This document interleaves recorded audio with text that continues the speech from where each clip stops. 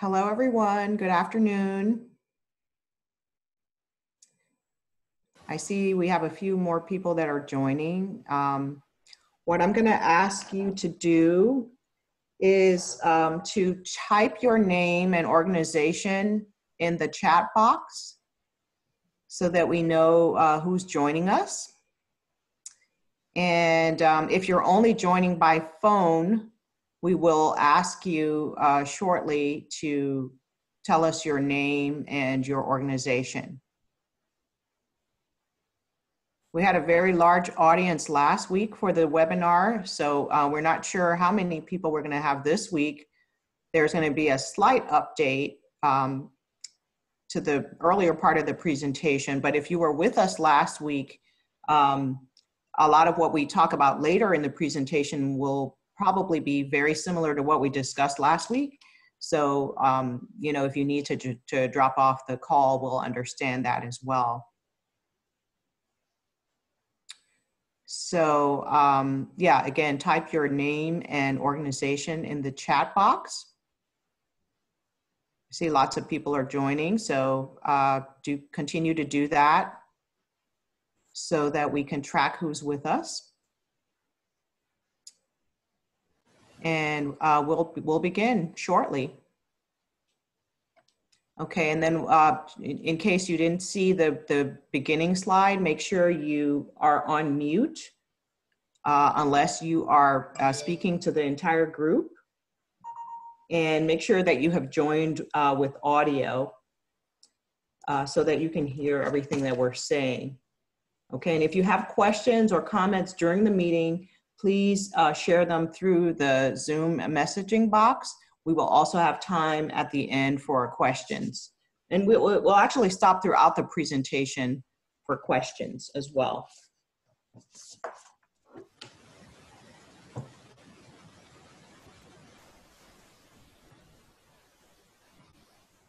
Okay, and then the other thing I wanted to do is to make sure that everybody knows that we are recording this session. And our plan is to post a recording of the session on our resource page, our COVID resource page. So if you speak, just to know that you are being recorded. And so by participating and by speaking on the webinar, you are giving your implicit consent to be recorded.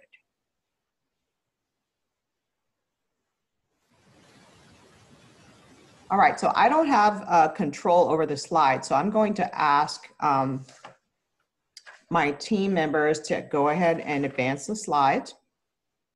So for everyone, this is the agenda for today. We're going to give a brief background of this COVID situation right now, globally, nationally, and in Maryland.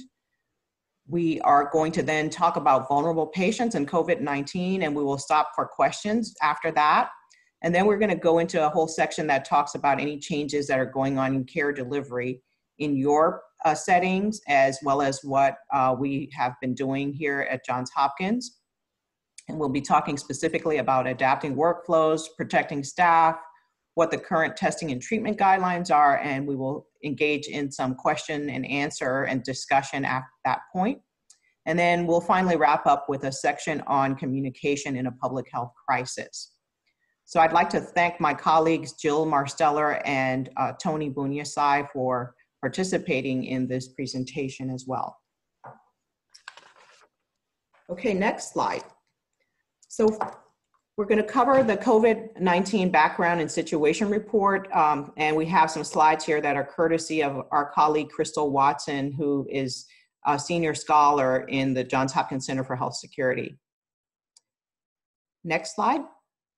So here's a recap of the important facts. Many of you are very aware of these, that COVID-19 is a disease caused by a new virus, SARS-CoV-2. It is at least 10 times more lethal than seasonal influenza. Everyone is susceptible, but people who are over age 60 and those with chronic health conditions are at greatest risk. And it's been predicted that as high as 60% of Americans could become infected in the next year. And we're really seeing a lot of that play out right now. Currently, our best tools are identification and isolation of people who are sick, and quarantines for those who are exposed to them, as well as social distancing measures. And you've heard a lot about this in all of the media outlets and of course in your healthcare settings. Next slide. This is the current situation as of today. We have approximately 1.5 million people who have been confirmed to be infected with COVID-19, with coronavirus, the new coronavirus. Across the world, it's impacting every continent, as you can see. Some of the countries that have been really hit hard include our own country, as well as Italy and Spain, United Kingdom, and now Germany. Okay, so this is a current slide. It seems to date that almost 90,000 people have died from this infection worldwide, with about 340,000 who have been reported to have recovered. Next slide. So this is where we are in Maryland. This is data that was just released today. We're up to about 6,200 almost cases of COVID-19 identified in Maryland, and 138 deaths as of today, this morning. Where our testing is actually being increased, our testing capacity has increased, and that may be contributing to what looks like a really exponential increase in the number of cases. But in large part, we are seeing spread of this virus. So the increase in cases is in part due to that, and then also in part due to the fact that we're actually doing a better job of testing people. So it may not be as bad as it looks, but it is definitely increasing, and it's probably doubling every 2 to 3 days. We have about 1,300 people who are being hospitalized, with 138 new hospitalizations in the past 24 hours. And the counties that are hit the hardest right now are Prince George's County and Montgomery County. Next slide. So what new today, the state of Maryland did finally release data broken down by race in the state of Maryland. And as you can see here, African Americans are disproportionately represented among the cases of coronavirus in Maryland, and also overrepresented among the deaths. So we're seeing disparities play out in our own state, which is not a surprise, as we know we've been seeing these statistics from across the country. Next slide. So here are some projections for the next 90 days. Our experts in the School of Public Health are saying that in the next couple of weeks, we really expect to see a flattening of the epidemic curves and perhaps a reduction in places like New York. The deaths will continue to increase, unfortunately, because they do lag behind as people are in hospitals. But other locations may begin to take off just like New York did, especially if the social distancing measures have been lax. And we also know that reporting has been limited by test availability, but that as that expands, we may see more cases, as we saw in the Maryland data.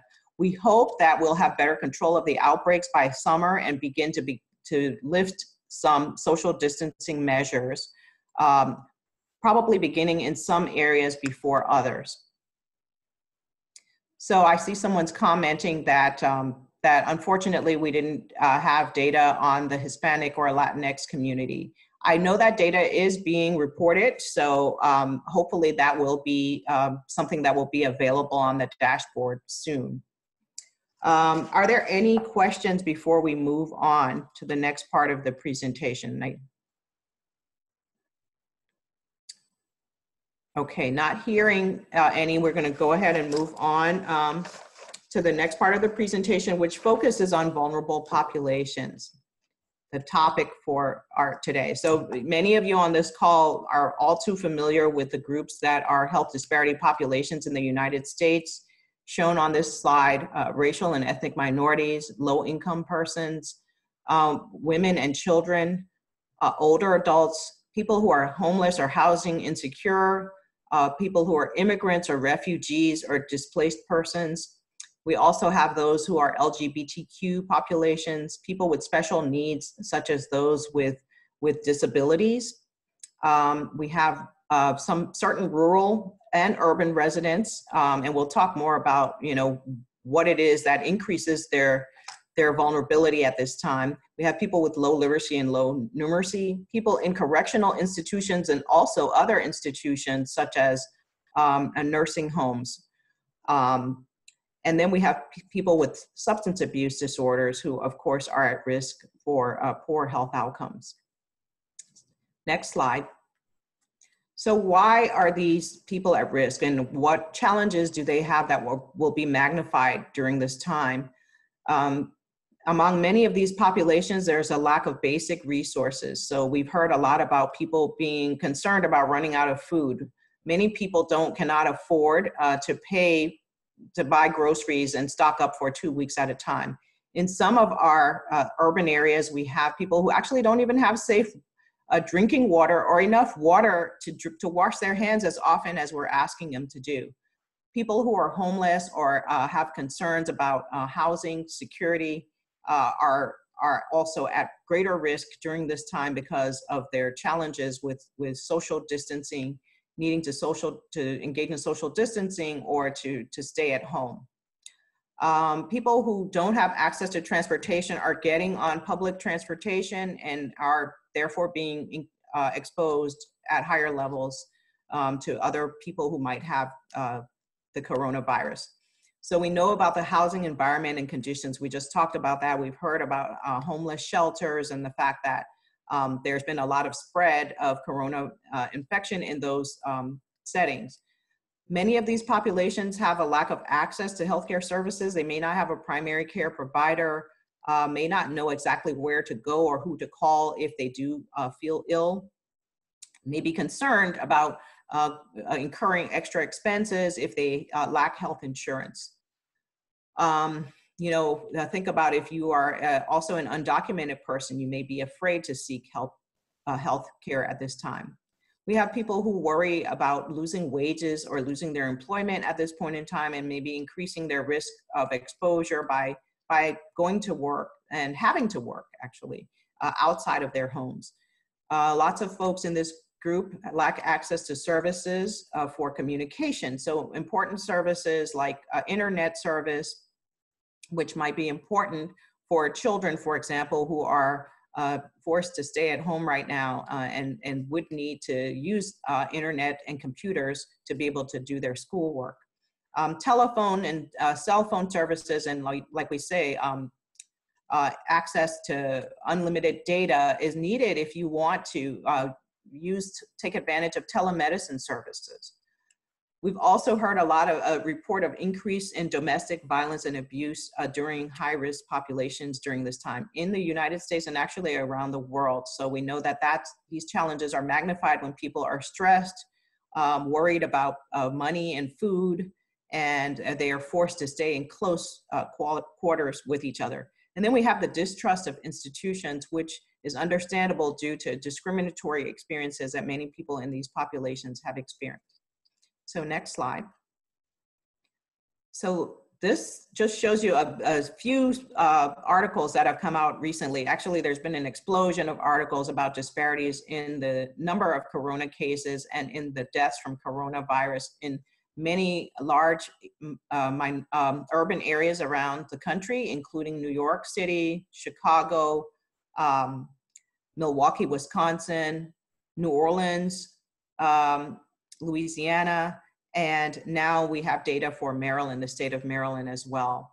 The data from New York actually show that not only African Americans, but also Hispanics have been hit very hard. And they're showing the communities on this map in the Bronx, for example, showing the highest number of coronavirus cases in the New York area. So South Bronx in particular, and Staten Island, which are known to be predominantly ethnic minority communities. So we're not surprised at all by any of this, those of us who work in this area, but it is getting a lot of national attention, and this is an opportunity for us to actually speak up and help to intervene in this issue. Next slide.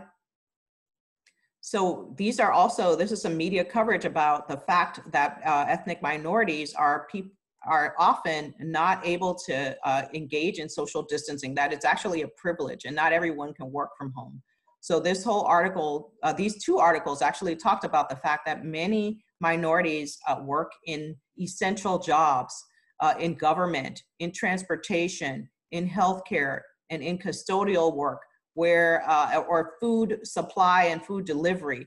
And so they're out there being exposed to infection, and it's really important for us to be considering what we can do to urge employers to protect these workers. But so, you know, my point is that most of us on this call know, but not everyone knows this, that it's not about biology or something or genetics that's making minorities more likely to get sick or to die from this virus, that it's about these social conditions. Next slide. So my colleague Josh Sharfstein and I wrote an op-ed in Politico this week that was published, basically urging policymakers to come up with a game plan to help the most vulnerable, that it's actually not enough for us to just stay at home or to wear masks, but we actually need to go about doing something about these issues. So we made some recommendations around expanding housing. So for example, providing dorms and hotel rooms for people who are housing insecure so that they could safely engage in social distancing and quarantining themselves. Providing food by making sure that there's food delivery available, food pantries, that there's an expansion of SNAP and WIC benefits and things like that during this time.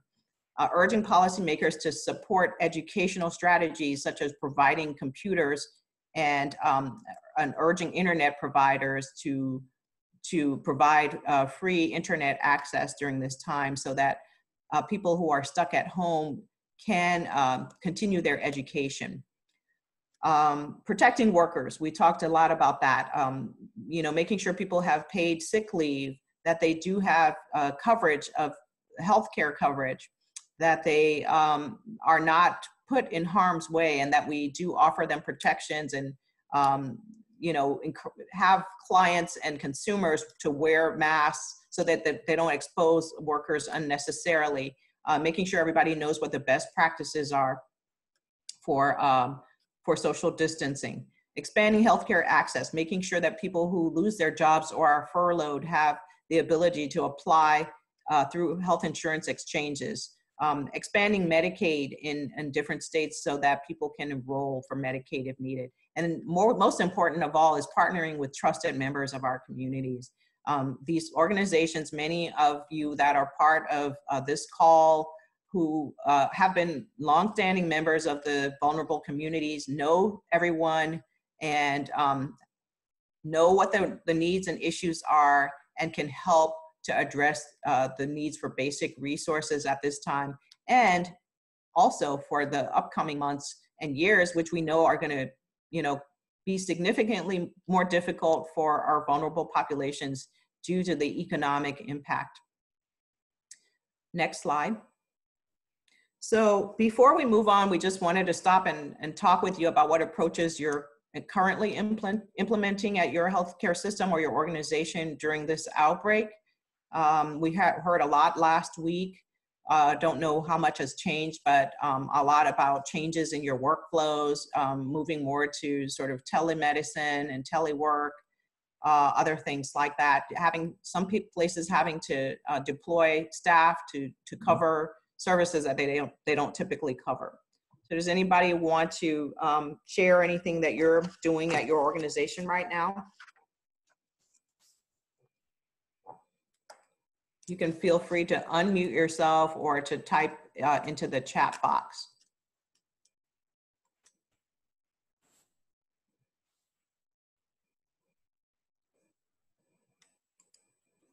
All right, well, we've got a quiet group this week as opposed to last week. What we can do is then we can go on and talk about some of the things that we know are happening and that we have been, you know, working on here at the Center for Health Equity. So one of the things we've developed is an assessment, a patient assessment. Okay, I see someone from JHCP Hagerstown is talking about breaking staff into smaller groups to work in office and others to work from home and rotating. That sounds like an excellent strategy for protecting staff. And so, and I know that others have been working on similar strategies. Anybody else want to chime in before we move on? Dr. Cooper, it's Sherry. How are you? Fine. Hi, Sherry. Nice to hear from you. Good to be heard. I just wanted to let you know I had mentioned this to you guys in a previous email, but just to share with the group, you know, I work at Chop Tank Community Health on the Eastern Shore, and we are doing primarily the things that you already mentioned. We've stepped up our telehealth and telework programs. We do curbside visits for patients that either, you know, need to be screened for COVID-19 or for those patients who have need for a visit that can't be addressed, you know, by the telemedicine. So some patients that, you know, have like COPD or asthma, and you really need to listen to their lungs because we don't have plugins for our programs yet. So, you know, we still have to either get the patient to have access to, you know, for other issues for, you know, either their own weight scale or a thermometer or blood pressure cuff, that kind of thing. So for those kind of issues that come up where patients can't readily, you know, do those kinds of measurements or kind of objective kind of things, we get them to come to the curbside, and we go out to the car and meet them and, you know, do the assessment. The other thing that Chop Tank's doing is trying to really focus on employees as well. We do, I think that's really important. You know, I think it kind of gets sometimes overlooked in the need to address the wellness of the community.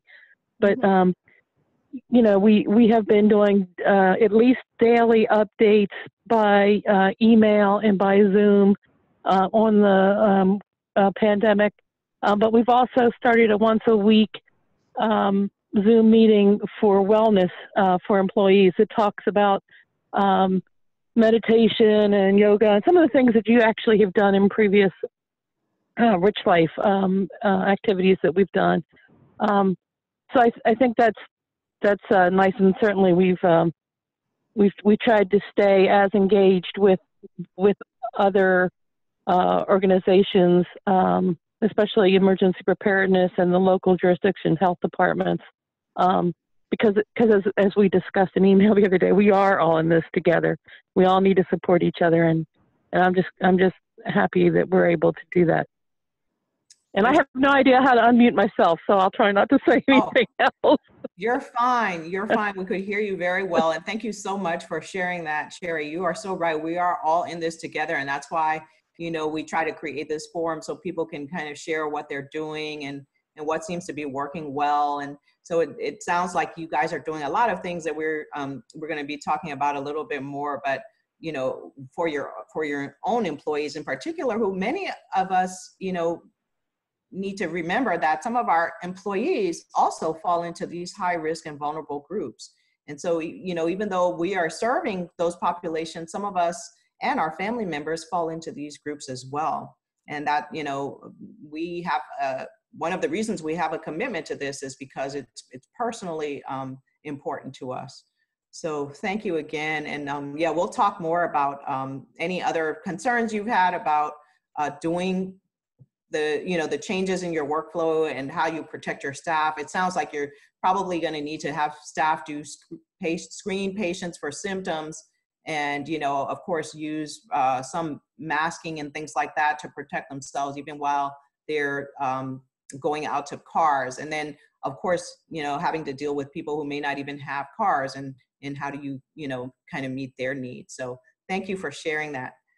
So we just wanted to go ahead and share some of the patient assessment tool that we've developed and hope that you might find it useful. All of these materials and this presentation will be posted on the website, as well as a recording of the webinar on our resources page, which we'll show you towards the end of the presentation.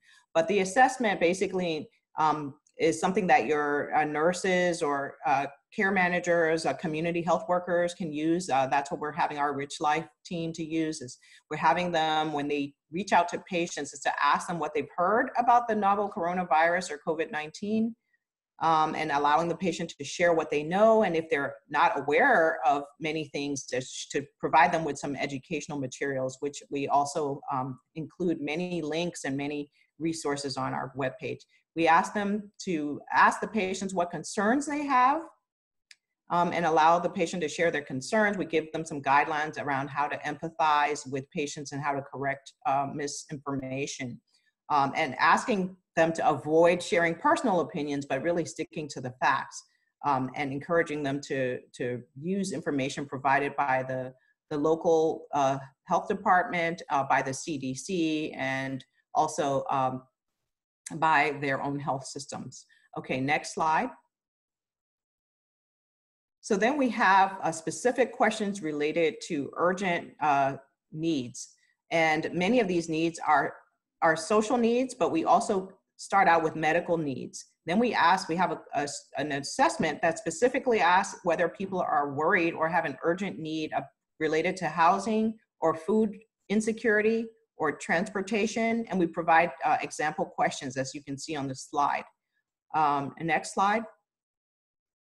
Some of the other urgent needs we assess are utility needs, interpersonal safety concerns, needs for social or emotional support, whether people have concerns around their employment. And then we also leave a space for any other concerns that patients may have that we may not have considered. So again, we hope you find this assessment tool to be useful to you. We're going to be tracking what concerns our patients have. So next slide. So again, this is the COVID-19 resources page that the center has developed on our website. Like I said, this will be available to you after the webinar on our healthequityhub.com website under resources. And we have an extensive resource guide that our team and others around Johns Hopkins have collaborated on to provide you with extensive information around housing, transportation, food, resources related to substance abuse treatment, violence, all those kinds of issues available through this resource. Includes resources throughout the state of Maryland as well as Pennsylvania. Okay, do we have any questions before we go on to the next part of the presentation?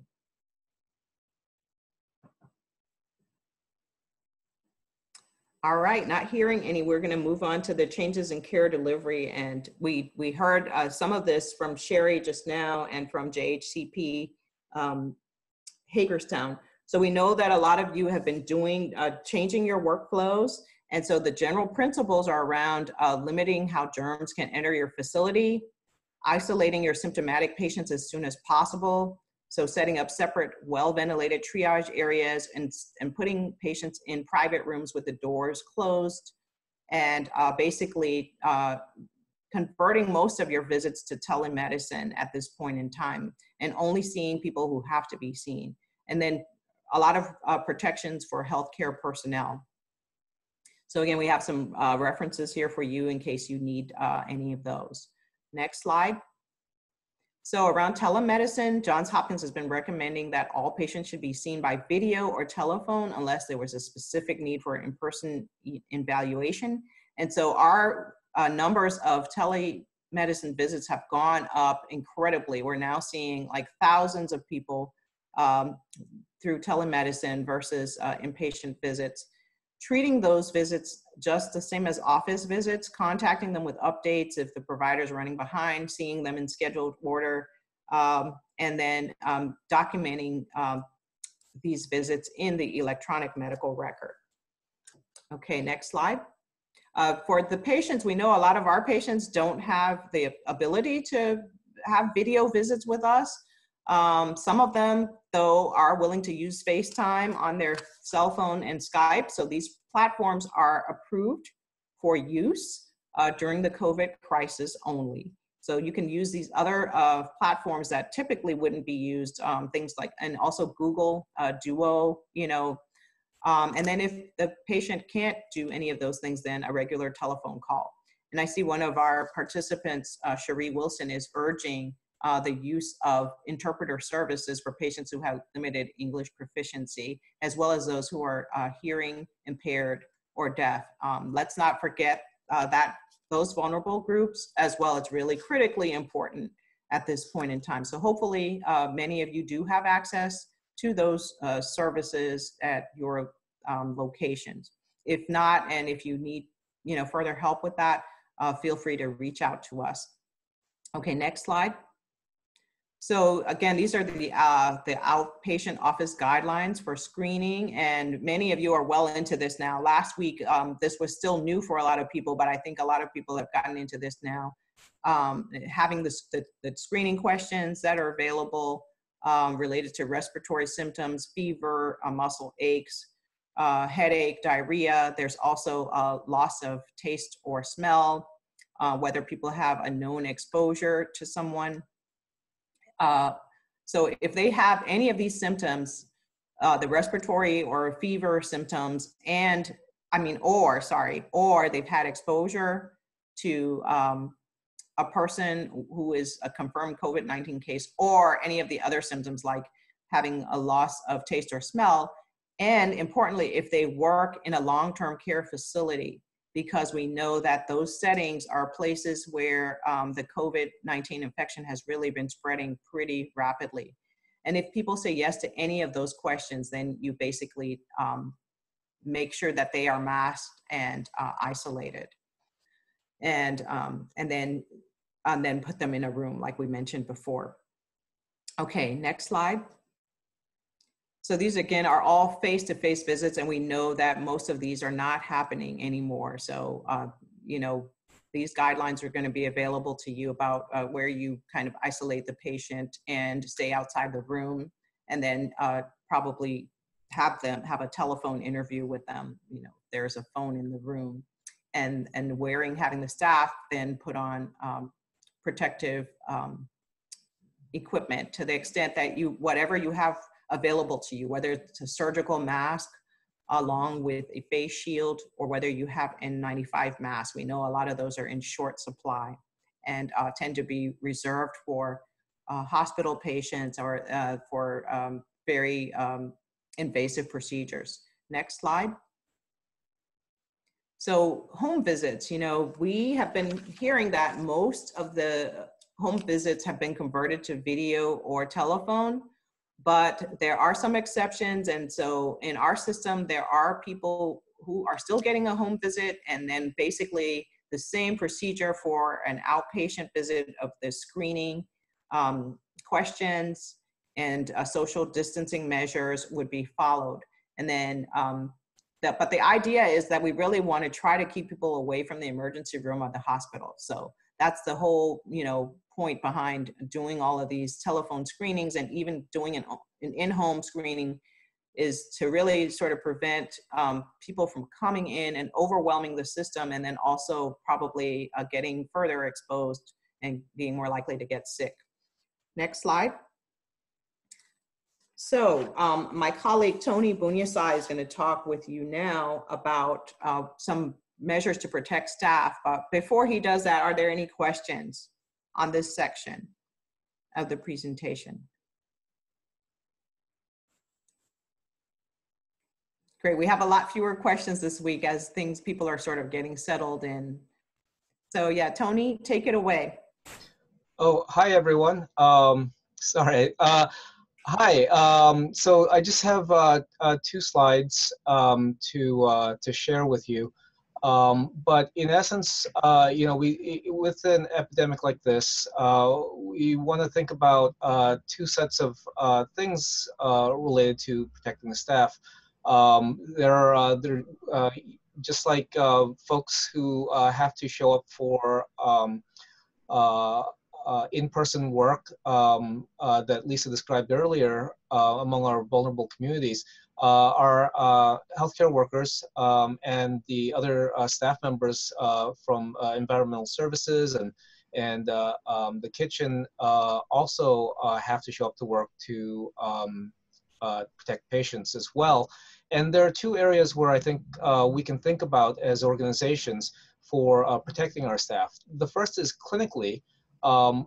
thinking about ways, both organizationally and in terms of things like PPE, to protect our staff by limiting the amount of time or opportunities with which they can be exposed to potential contagion. This can be done by things like we're doing now with telework. Other things that can be done are reducing the number of people who have to do a task to the minimum number of people who have to do it at any one particular time, and then perhaps arranging for flexibility and backup in the schedule if your overall staff allows for that, in order to take in the possibility that some people might either get sick briefly or need to come off the work rotation briefly before they can come back in. I think Lisa's already talked a lot about PPE, and the other area where our organizations can do work to protect our staff is in terms of mental health. This can be a stressful time, not only for all the changes that are happening outside of work, but all the changes that are occurring in our workplace settings. And we can certainly address that in at least 3 ways. The first is to address communication with our staffs in a way that's proactive and increases transparency. And I believe Jill, in an upcoming set of slides, will be describing some best practices for doing that. Second is we can be actively monitoring how people are doing. And then finally, to ensure that there are resources that staff members can call upon should they be feeling moral distress or psychological distress or emotional distress. And things like there are resources that are available on the Center for Health Equity's websites for mental health support and emotional support, which you can find there. If you will proceed to the next slide.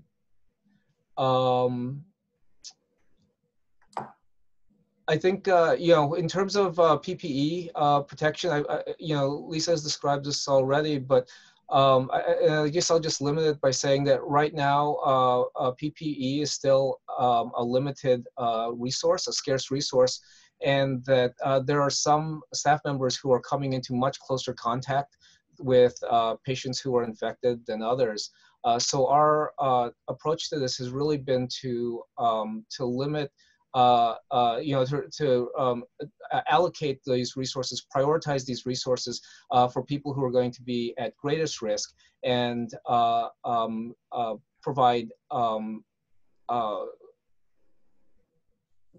things like homemade masks or surgical masks for staff members who are coming into the hospital, but not necessarily coming into direct contact.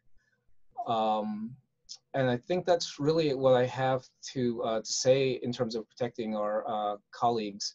Are there any questions for me, or I'll hand it back to Lisa?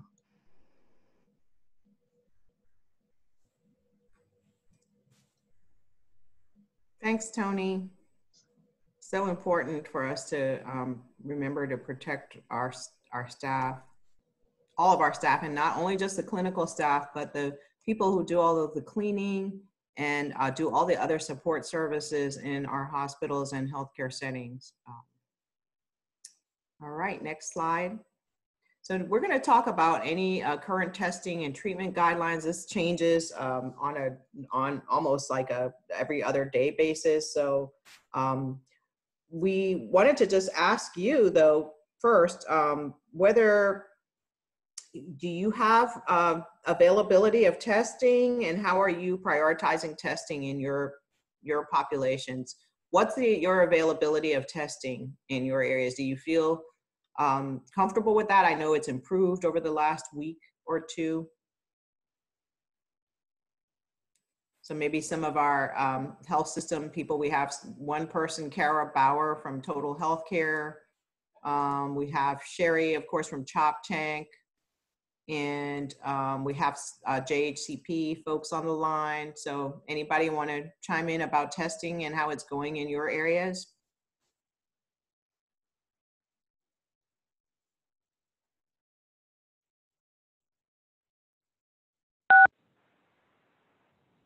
Dr. Cooper, it's Sherry again.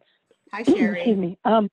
Hey, I'm not sure 100%. I think we're still getting a limited number of tests, but we're doing 3 different things. One, we're ordering directly through, excuse me, through LabCorp, and I don't know that we're having issues with that.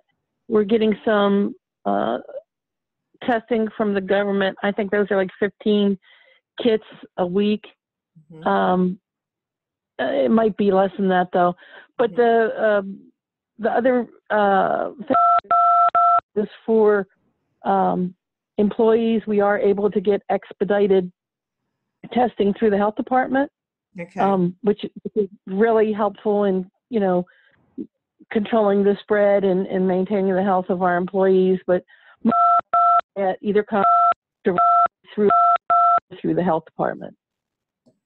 Thank you. Yeah, and I see Kara was mentioning that testing is still somewhat limited. This is in Baltimore City, and advising folks to stay at home if they have mild symptoms and not testing them.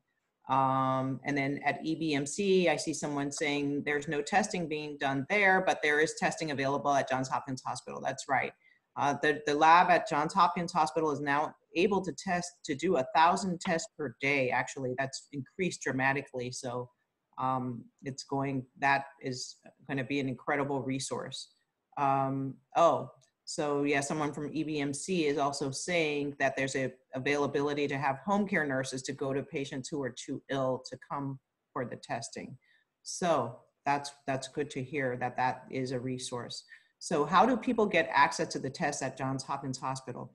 So they have to have a provider to complete a test request, okay?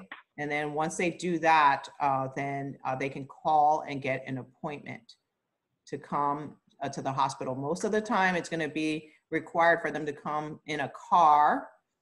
So that's a challenge, we know, for many people. We know that there are some drive-through centers that they're using the emissions testing centers around the state. The turnaround time, Kara's asking, is actually only 5 to 7 hours right now at Johns Hopkins Hospital. The test request, we'll look for the phone number. I believe that you can, if someone can do that while we're on the line, but there is a phone number that providers can call for the COVID CART Center to get information about how to request a test at Johns Hopkins. Yeah, I don't know if anybody has time to look for that number while we're still online, but I appreciate that so that Kara can get that. And Kara, if we don't get it before the end of the call, we'll make sure to get it to you shortly thereafter. Okay, so let's talk about the current testing and guidelines. Let's move more into it. So we know, yes, that not everyone needs to be tested for COVID-19, but it's really, we're trying to do a better job of this as we move along, because that will allow us to isolate people. Thank you. I see someone was kind enough to share the phone number for COVID testing at Hopkins Hospital. Thank you so much. It's true that if people have mild illness and are able to stay home, that is a good idea. And then to do close follow-up of those people, to be checking in with them, every couple of days to make sure that they're not getting worse, and that they know when to call for help.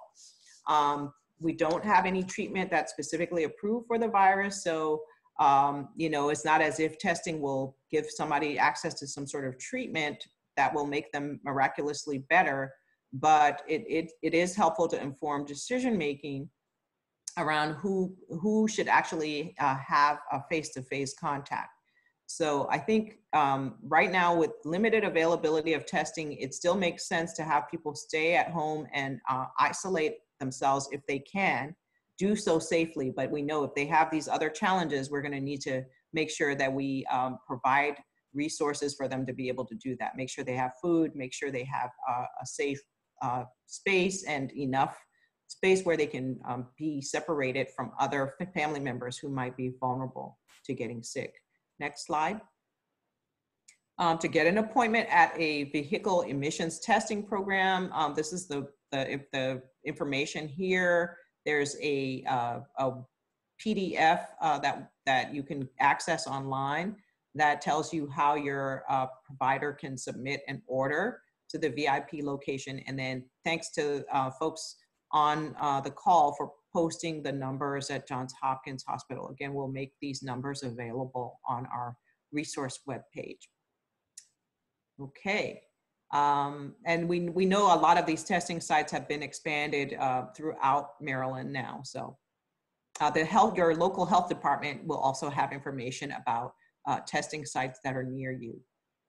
Next slide. Again, people have limited transportation. People who have limited transportation, they should call first. Again, here's a lot of the phone numbers that we were asking for: the COVID Ambulatory Response Team or CART access line. And then they can be screened by phone and then told when to show up. If they can't leave, there's this limited availability to arrange home care to perform the testing. Okay. All right, next slide. Again, we're testing people who have severe symptoms. If there's a question of them needing care in a hospital, if they have an existing comorbid medical condition such as diabetes or heart disease, chronic lung disease, chronic kidney disease, or are on immunosuppressive therapy. Also, if they're working in a healthcare environment or to providing direct care to patients, or if they're living in a group setting such as a nursing home, assisted living, or a facility for non-elderly disabled persons. Okay, next slide. This is, again, just the algorithm for around testing, and this is specifically for Johns Hopkins Medicine, so may not be particularly relevant to everyone, but again, just the criteria are on the top of the table in blue. If the person is a low-risk person, less than age 65, not a healthcare worker, immunocompetent, testing is not recommended. But again, people who are at higher risk for transmission would be recommended for testing, as well as those who are higher risk with regard to age or having a chronic disease, and then also, or immunocompromised, or also persons who are either pregnant or within 2 weeks of postpartum of any age, okay? All right, next slide. Again, we know that there are no currently available treatments or vaccine yet. There's a lot of work going on, a lot of clinical trials of different agents, including chloroquine and hydroxychloroquine.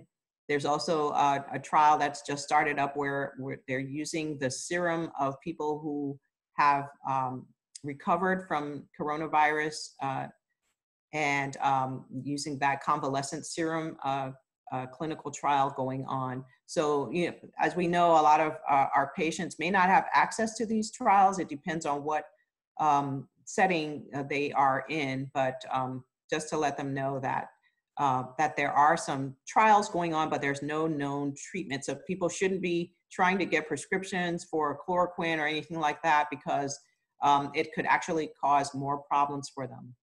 So right now, we don't have a clear answer. Let's see. Oh, some people are talking about the fact that there's such a long wait time for tests, and that is a concern, that it might be a 5 to 7 day wait. And so people might have to just be at home quarantined until they get their response to that test. Fortunately, the test at Hopkins turns around in about 5 to 7 hours. Yeah, no one should be using any specific drug right now to treat patients with COVID who are not ill enough to be in the hospital. I'm just answering questions from the chat box. And then if people are experiencing respiratory distress and are unable to get through to someone, they should definitely call 911 and let them know that they do have COVID-19. Okay, next slide. I'm going to turn over to my colleague, Jill Marsteller, to offer this portion of the presentation. The slides were developed by our colleague Josh Sharfstein, who is Vice Dean of Public Health Practice and Community Engagement in the Bloomberg School of Public Health, and with some input and adaptation by us. So Jill? Hello. Hi, everybody. And let's move to the next slide. So we really wanted to give you some background or some ideas about how to communicate both within your own organization as well as to your patient populations. But you know, a lot of your staff and of course your patients are going to be turning to you as leaders to help them understand COVID and the implications for them. So these are important messages to try to communicate, and they came to us through CDC. So first of all, they suggest be first, meaning hold some regular briefings. Be sure that you're communicating frequently and that you're sharing information as you get new developments. You continue to share that so that you come out as a leader and you are a trusted individual within your system for information on this. So hold those regular briefings. Be right. Do not overly reassure.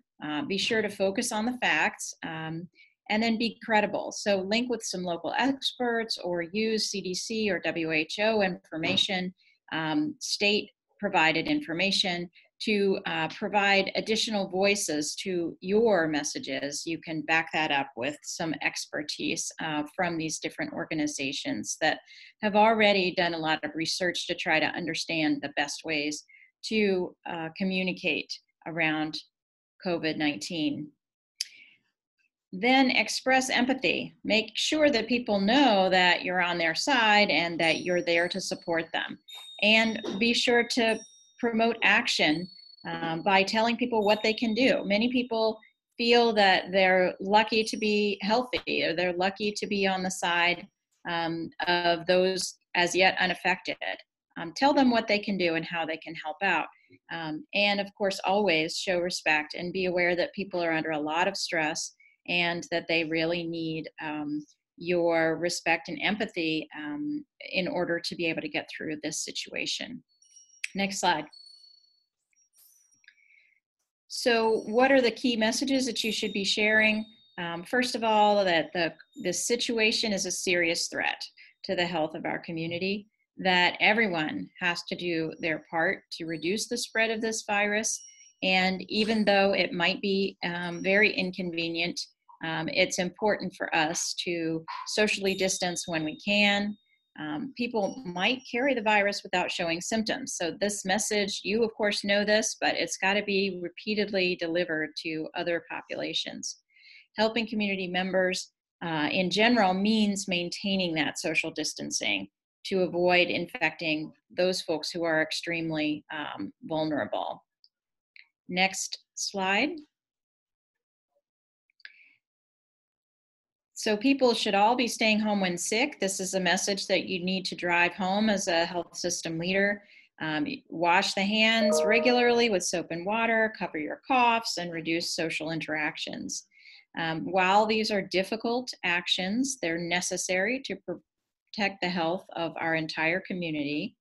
And in addition to that, as information and recommendations change, share the message that you will be on top of it. You will keep people updated. And then working together, we're going to make it through this difficult time.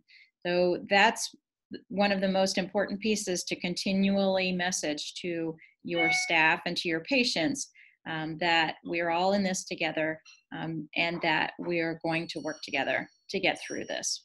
Next slide. So you also want to be aware that there is some false information, some misinformation that's circulating out there. And so preparing your staff to be able to correct these pieces of misinformation is a wise move. One of the things we've heard is that a disposable face mask will protect you from COVID-19. So this is sort of unclear at this point. For people who don't have any respiratory illness, these masks could, still allow infected droplets to get into the nose, eyes, or mouth. So it's not necessarily going to protect someone from the disease, from getting the disease. However, it could keep your own germs to yourself and prevent people from spreading the virus to others if they have it and don't see any symptoms. In addition, there's now evidence that it may help people avoid touching their faces, and so that's part of the reason why they are suggesting, CDC is suggesting wearing some kind of a face covering in public settings. Another myth that's out there is that young people don't have to worry because they're less likely to get seriously ill. They can get quite ill, they can die, and they can also pass the disease to others. So it's really important to debunk that myth. Next slide. Gargling with bleach or salt water can protect you from COVID-19. So this is one that's circulating out there. Clearly, these won't protect people from getting COVID-19 and actually could be very dangerous. Another myth is that the new coronavirus was deliberately created or released by people, but in fact, we think it came from animals and changed to be able to be passed to humans. So it's really important to make it clear that this is not something that was created by humans. Next slide. Another falsehood that's out there is that it can't be transmitted in a pardon me, in a hot or humid area. And in fact, it can be transmitted everywhere. And then another one that we've heard is that if you can hold your breath for 10 seconds without coughing, you probably don't have it. So that, in fact, is not the best way to determine whether you might have COVID-19. The laboratory test is the right way to do it. So it's really important to share these kinds of messages, get rid of these falsehoods that are out there. And there's some very helpful resources that are contained here in this blue box and also on the bottom of the page. And so let's go to the chat. We see that Lisa is noting in particular that addressing these kinds of concerns and educating the public about focusing on not discriminating at this time is really important as well. So next slide. Right. Ready for question. So Jill, thank you so much, Jill. And thanks everyone. Yeah, I really wanted to thank Cherie Wilson for raising the concern that a lot of men of color have brought up, is that they are uncomfortable wearing face masks in public because of their experiences of discrimination, and they're concerned that wearing a face mask would put them at greater risk for being discriminated against or for even being a target of police violence. And so I think that this is going to be an issue that really needs to be raised on a national level so that people are keenly aware of the fact that they are at risk for engaging in behaviors that are driven by bias, and that needs to be really avoided at this point in time when everyone is being encouraged to wear face masks. So, and then we need to listen with a lot of empathy and try to encourage people from these high-risk groups to really practice social distancing. If they're not going to wear face masks, that they're really going to have to be very vigilant about remaining at least 6 feet away from other individuals at this time. So are there any other questions or key points that anyone wants to raise with us? We want to be respectful of your time. We see that it's now 1 o'clock. It's been, this has been a very engaging, conversation. There's a lot going on. We know there will be more updates and issues that come up. We encourage you to reach out to us at healthequity@jhmi.edu and to go back to our healthequityhub.org website to look for these resources and share them with others. And we won't be doing this on a weekly basis, but if things change, and if there are significant updates that we think would be helpful to you, we'll reach out to you again and hold another session. So thank you again for participating, and continue to stay safe and to take care of yourselves and the people who are counting on you. We appreciate you, and we're all in this together. Like Sherry Perkins said so eloquently earlier today. Thanks to all of my colleagues and the staff for all of the hard work that goes into us being able to do this work, and our community and health system partners. Thanks, everyone. Have a great day. Thank you very much. Bye. Bye, everyone.